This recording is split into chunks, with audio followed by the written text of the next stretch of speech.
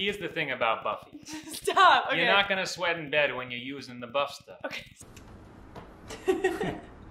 Hey everyone, welcome back to my YouTube channel. Look who I've got. It's Michael. It's me. Recently I've been making an Instagram TV series called In the Living Room with Lucy, where I sit right here in my living room and I kind of just talk about whatever's going on in my mind at the time. I recently did an episode about why the two of us chose to move in together before we actually got engaged or married, and people seemed really into it. Everyone had something to say about the topic, and a lot of people asked for a similar type topic on YouTube, including Michael. I got my deodorant on you.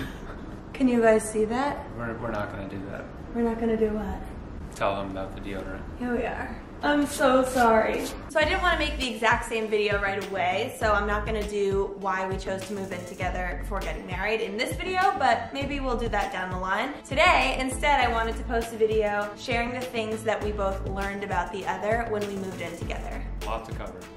We have a lot to cover because we learned a lot. This video is sponsored by Buffy, which is one of my favorite sustainable and earth-friendly comforter and home goods companies. Stay tuned. A little bit later down the line, I will share with you the new product that we just got from them and also give you a discount code. They're amazing, but we'll move on to that soon. So we're just gonna kind of go back and forth and share the different things that we each learned about the other once we moved in together. And spoiler alert, we're still living together, so none of them are too crazy. Yeah, nothing forced the other to move out. Close, but not quite. So sorry about this. It happens. So the first thing I learned about Lucy when I moved in with her was how messy she can be. I am. Yeah. No, at first she started leaving stuff around the apartment. I just thought, oh, like she'll clean that up later, but then some things just never really got cleaned up. It just became this thing where I was like, you know, is she gonna clean this up later?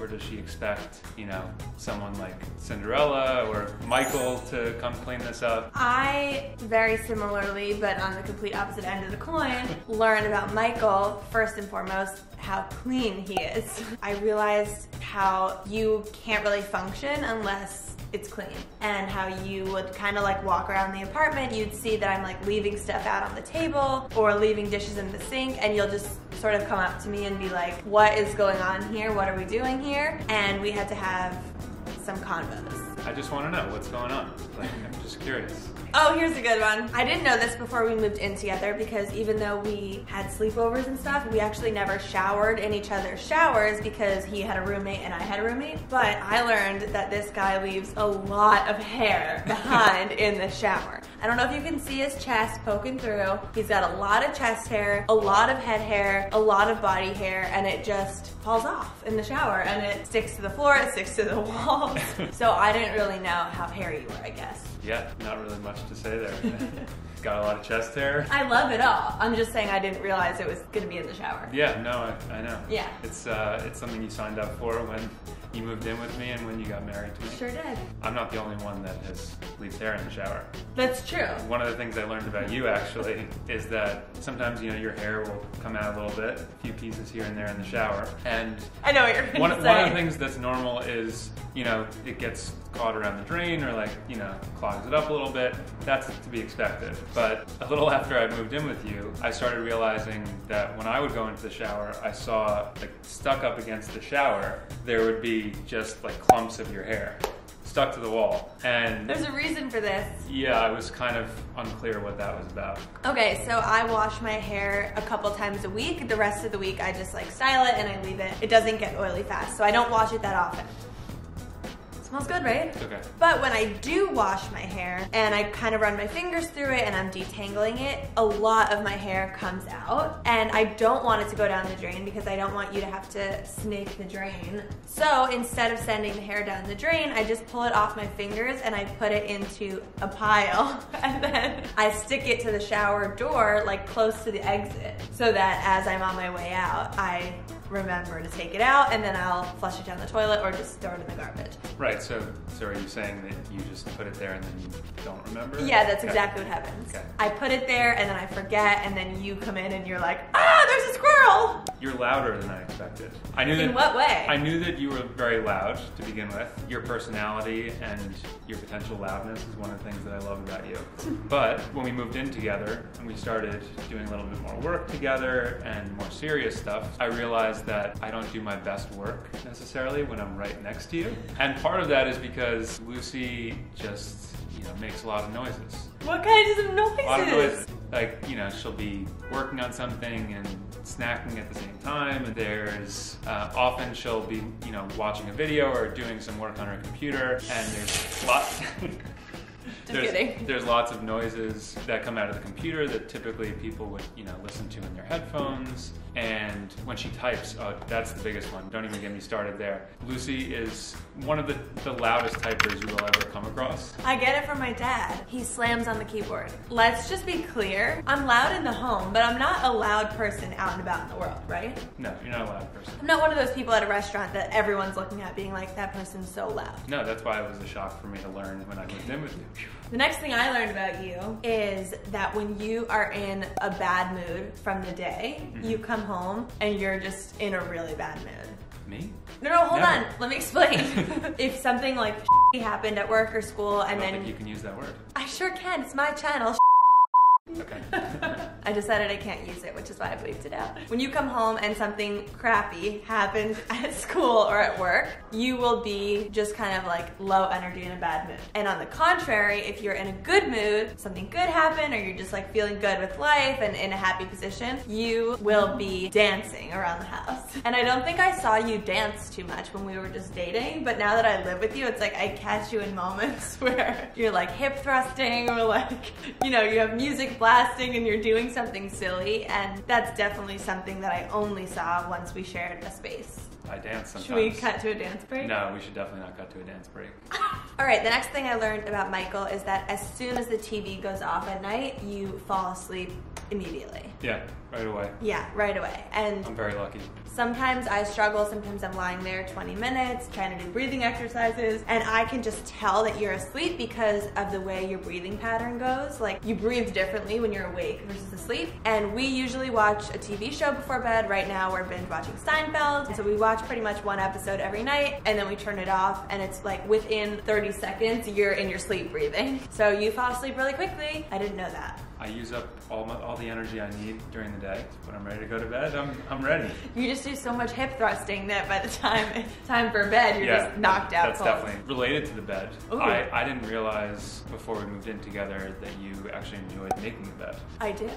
Well, I actually didn't before we lived together. I actually never made my bed in my life. And then when we moved in together and all of a sudden, like, I shared a bed with someone, I felt the need to make it look neat after getting it up. Yeah, I feel like it's part of also becoming an adult. Yeah, exactly. Becoming an adult, making the bed. Speaking of the bed, okay, this is a good time in the video for me to tell you about Buffy and give you the discount code. So Michael and I just got our brand new comforter from Buffy. They sell more than just comforters though. They also sell pillows and sheets, pretty much anything that you would need to turn your bed into a calming comfort zone. We just got our cloud comforter from them. And I finally realized why people love their products so much, and it's because the Buffy products are made with ultra smooth eucalyptus fibers that are softer and more breathable than cotton. And we love breathable bedding because I get really hot and sweaty at night. Here's the thing about Buffy. Stop, okay. You're not gonna sweat in bed when you're using the buff stuff. Okay. And it's not only more comfortable, but eucalyptus fiber is actually way more earth friendly, and it's transformed into ultra smooth fiber through a waste-free process. All of their products, so the comforters, the pillows, the sheets, they're all cruelty-free and hypoallergenic, so there's no down feathers or animal products here at all. And don't just take it from me, but I think that overall they have about 17,000 5-star reviews and an overall rating of 4.5 stars, so pretty much everyone out there seems to love them. So Buffy offers a free trial, free shipping, and free returns every single day, so this is not a limited time offer, but you can always try Buffy on your bed for free before you actually commit to buying it. And then if you don't like it, you can just send it back, free shipping, and you didn't spend a penny. Personally, it just means so much to me that I can use a product in my everyday life that's so comfortable, but is also sustainable and good for the earth and not harming any animals. So I'm really excited about this one. And if you click on the link in the description box, you can get $20 off your Buffy bedding using code Lucie. Sorry for all the sounds, it's just New York. I mean, like, what are we supposed to do about that? Still related to the bed. One of the things I learned about Lucie was the extent of her night terrors. So I knew this even when we were just dating, before we lived together, because we spent some nights together. She had some incidents back then, but I didn't realize until we moved in together that it was, at that point, almost a nightly occurrence. It was happening all the time. We should give him a little bit of background. This isn't like a nightmare, but I used to have frequent incidences where I would see insects or animals or occasionally people in the room when they weren't there. And a lot of times it was insects and animals, and I would just freak out and yell at Michael that there were rats in the bed or spiders all over, which is just not good for him to be woken up every night to my shrieks. It's not like I was having like nightmares or anything extreme. It was just seeing bugs. Yeah, no, it wasn't extreme at all. Next thing I wrote for you, I didn't know this until actually more recently. I wouldn't even say this was a like, we moved in together and I discovered this. Yeah. But more recently, I'm starting to notice that Michael eats the same thing every single day. Sometimes he adds variety because I encourage him to, but if it weren't for me, he would wake up every single morning and make himself the same breakfast. And then the thing about you is that you find these places in New York that you like for lunch. Like you'll say, I love the chicken bowl from here. I love this. And then you don't branch out. So you just like find what you like and you eat it over and over again. Whereas if I have mushrooms 2 days in a row, I'm like off mushrooms for the whole month. One of the things I learned from living with Lucie is that she loves change. We've only moved once at this point since we've been living together, but there have been lots of talks and conversations about potential moves. And then even within the apartment itself, she loves to move things around. I mean, even in your videos, you obviously talk a lot about different lifestyle trends and different things that you've tried, and you take on a lot of those and adopt a lot of those, and there's constantly new things and ideas floating around our house, which I like a lot. Yeah, I love changing things. The one thing I haven't changed is you. I appreciate that. Yeah. All right, the next thing that I learned about you is that, oh, speaking of change and not changing, you have a very tough time getting rid of stuff. So I hear what you're saying. I don't know if that's true. I feel like the way you operate is that if we have something that we're not sure if we want, your go-to suggestion is let's just put it in the closet, and if it's still here in 5 months and we haven't used it, then we'll figure out how to get rid of it. So we've had like a couple rugs that we never used rolled up in our closet, really clogging up the door. Yeah. This isn't a negative, this is just an observation. Gotcha. Cool. Yeah, no, definitely. Basically, you're a hoarder. It feels like a positive. But at the same time, I feel like it also evens out because you just have a lot more stuff. It's true. To begin with. That was one of the things I learned about you, that you have a lot of stuff. My clothes are much larger than yours. Which is one of the things I learned about you, is that your clothes, and especially your shoes, are so big.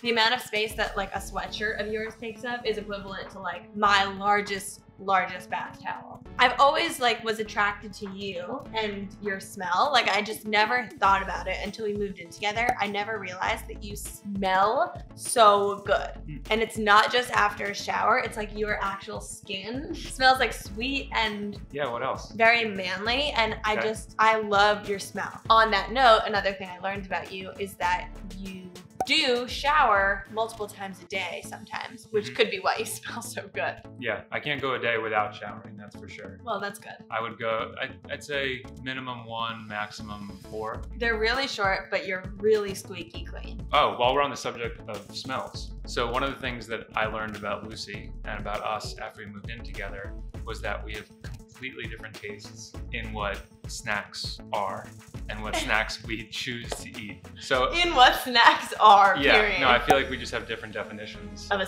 snack. For you, the idea of a good snack is something related to sauerkraut or yogurt, which is normal, or capers. Pickles, olives. Oh, pickles. Pickles is the one, yeah. A pickle what's is going on? God's tastiest snack. It's just preposterous. Loaded with salt, loaded with electrolytes. I guess another thing I learned about him when we moved in together is that he really likes plain and simple things. In our fridge, I mean, I like to have all these sauces and condiments and capers and fermented stuff. If it were up to him, would just have plain pasta in there with some like roasted grilled veggies, no sauce, no spices, no seasoning. Like he just wants it plain. Just give me some olive oil. Olive oil and salt is his dressing of choice. Okay, next thing that I learned about you, which I could only learn this after moving in with you because I only asked you to do this after we moved in together. Once I started asking Michael to be in videos with me and to sit and, you know, do YouTube with me occasionally, I learned that this guy needs maybe like 2 weeks notice that he's gonna be in a video.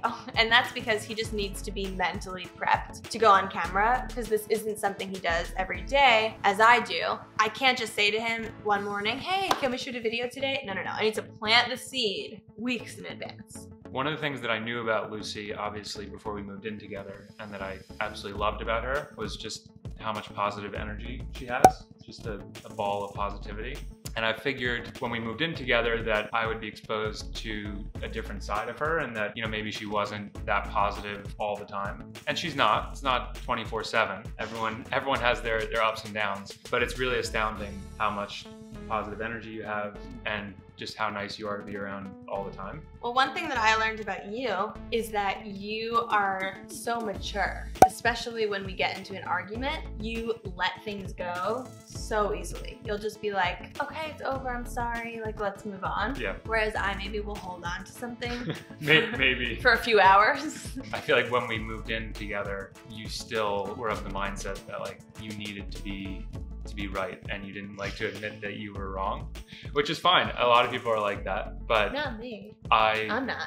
No, I just never was of the mindset that I had to always be right. And yeah, so even when I wasn't, whatever, I'll leave it at that. You're right. Thank you. I learned that you check the mail every day. Almost, yeah. Until I shared a mailbox with you, I didn't know this about you, but you come into the apartment and you go in the lobby, you open the mailbox and you check for mail. I check for mail maybe once a month. I learned that Michael is really good at logistics. That's another thing we discussed in our relationship, is that personally, I don't really like handling logistics. And I don't think this is the type of thing that you can say like, well, everyone doesn't like logistics. Because here's someone who likes logistics. Really gets me up in the morning. Really wakes him right up, gets his day going, and he likes handling logistical things. Anything else? I think we're getting to the very end. The last thing I had was that you watch football all the time. Not all the time.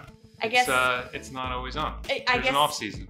What I mean by that is you watch sports all the time. Yeah. And for me, like, certain sports I like and certain sports I don't. Football being one that I don't love, just because I don't really get what's going on or like who has the ball at any given time. And because everything is seasonal, it's like one season is baseball, then all of a sudden it's football season, then we're watching the World Cup in soccer, and it's like it never ends. Every day of the year is a sport. It's a beautiful thing. So beautiful. It's stunning, I'll tell you that. And those are all of the things that each of us learned about the other when we moved in together. So yeah, we've lived together for 4 years now. This is our second apartment together. We're continuing to learn new things about each other every day, and it's always an adventure. It is always an adventure. I know I mentioned this at the beginning, but the reason that we started talking about this topic is that I made an IGTV video a little while ago talking about living with a partner before marriage. And my general take on it was that I think living with a partner helped us to iron out all the kinks and maybe get past some of our disagreements before we actually got married, because now that we've been married for a few months, we can say that it's so great to come home and live together and know each other's living style, and to not have any of those earlier fights or disagreements that we had at this stage in our relationship. We're so over that. I'm so happy that he learned how messy I was back then and that he could talk about it with me, and we could kind of clear the air about schedules and living styles and cleanliness before we got married, because now that we're living together and we're in this honeymoon phase of our lives, we just are happy and living our lives, and that's our take on it. But I know that there are some ideological or religious reasons why people might not actually be able to or want to live together before marriage, so that's totally cool, and I think it just, everyone does it differently. Thanks so much for coming back to Lucie's channel. It was so great to talk to you today. And thank you to Michael for coming back to the channel, because the people want you here. Comment below, let us know what other videos you want to see from me, from him, from us. I'm happy to pin him down weeks in advance to get more videos out of him. We'll see you next time right here on YouTube. Love you all. Bye. We're still here. Okay, bye.